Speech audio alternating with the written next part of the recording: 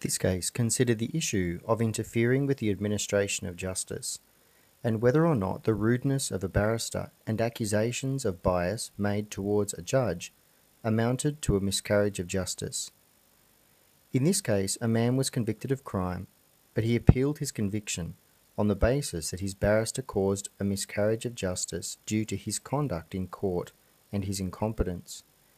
He argued that the barrister had been rude to witnesses for the prosecution and the judge and had expressed his own personal views.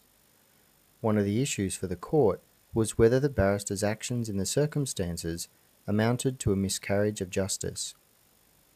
The court ultimately